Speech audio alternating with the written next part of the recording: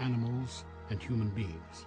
In other words, there's really just a very narrow part of the electromagnetic spectrum that's going to be useful for living processes like photosynthesis. It's not as if life could have evolved to use gamma radiation or X-ray radiation or something like that. There's really just a narrow part of the spectrum that would be useful to life processes.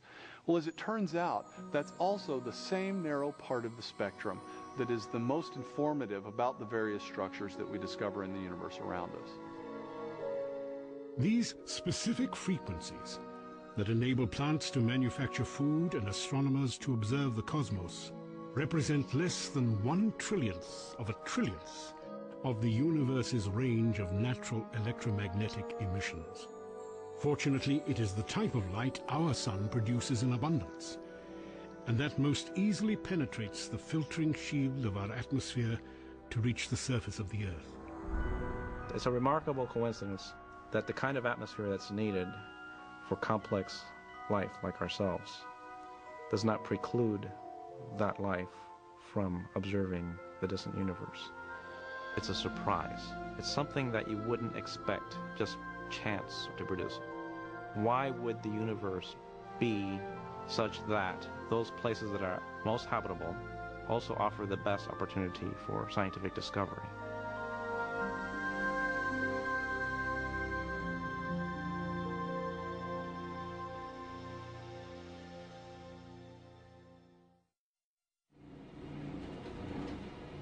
In 1997, Guillermo Gonzalez began a study of the Earth's specific location within the Milky Way galaxy. It would eventually lead him to more evidence of a correlation between life and discovery. Just as our location in the solar system is optimized for habitability, so is our location in the galaxy. We inhabit a spiral galaxy, which means it's highly flattened. It has a spherical bulge in the center and it has spiral arms. And we live about halfway between the center of the galaxy and the edge. Working closely with astrobiologists Peter Ward and Donald Brownlee, Gonzalez compared our position in the Milky Way to other regions within an often hostile galaxy. The galaxy has a lot of dangers. And perhaps the most dangerous place in the galaxy is the galactic center. Well, in the center of the galaxy, this density of stars is very high, and there are more supernovas and stuff. And there are things that could harass life right in the dead center regions of our galaxy. You also have the giant black hole at the very center of the galaxy. And if it were to have a close encounter with a star passing near it, it would rip it to shreds and form an accretion disk around it and emit lots of radiation, particle radiation and electromagnetic radiation, gamma rays, X-rays. While a black hole, exploding stars, and deadly radiation would make complex life virtually impossible near the galactic core, the outer edge of the Milky Way poses other challenges to habitability. In the outer regions, the situation is much more subtle. We live on a planet made out of iron, magnesium, and silicon, and oxygen. If we went in the more distant regions of our galaxy, out towards the outer edge, the abundances of these elements are lower. There probably aren't enough heavy elements to build Earth-sized planets that can support life. So there's a happy median between the dangerous galactic center and the outer edge of the galaxy. Gonzalez, Brownlee, and Ward labeled this region, where complex life is possible within the Milky Way, the galactic habitable zone. Their theory was first published in 2001 and has since received growing acceptance among astrobiologists. There's a lot more research that needs to be done to determine just how wide the habitable zone is, but I think there's general agreement that yes, there are definitely places in the galaxy that you cannot have civilizations because they're very dangerous, and there are places where you just have a very low abundance of heavy elements.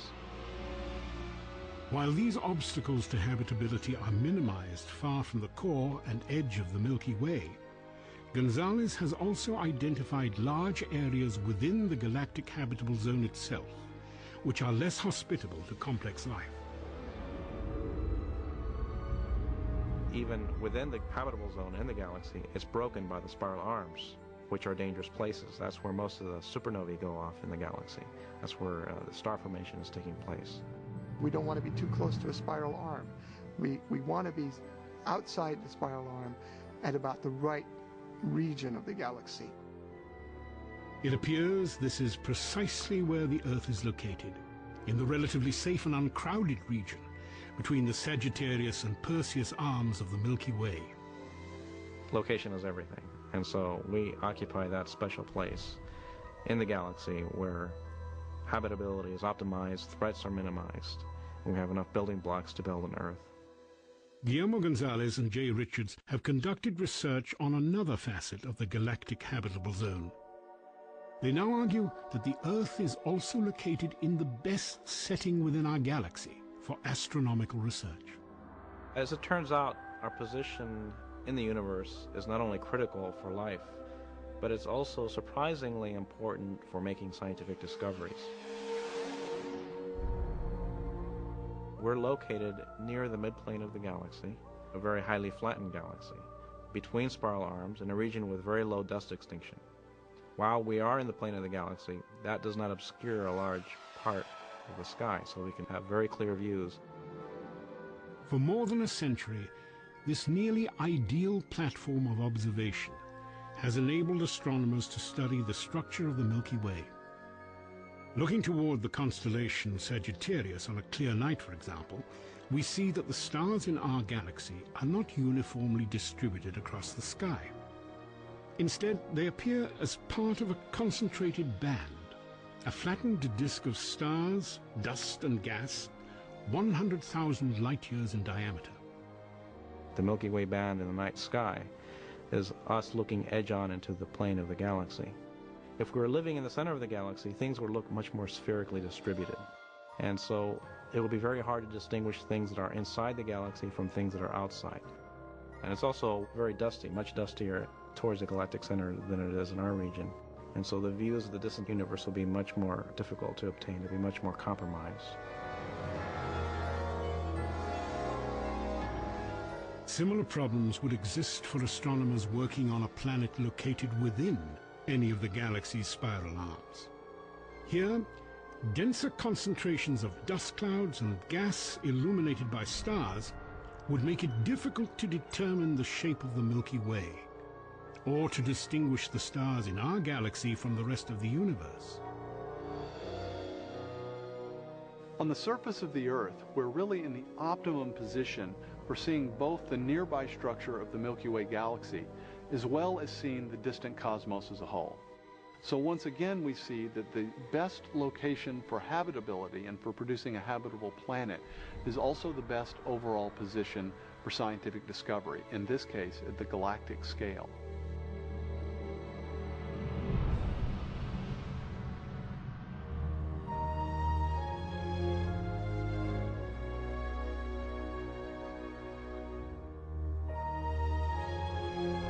For centuries, the fact that we can discover things about the universe has really been something of a mystery. Why would beings like ourselves be able to discover a universe like this? Why is what we think about the universe, why would it correspond to the way things really are?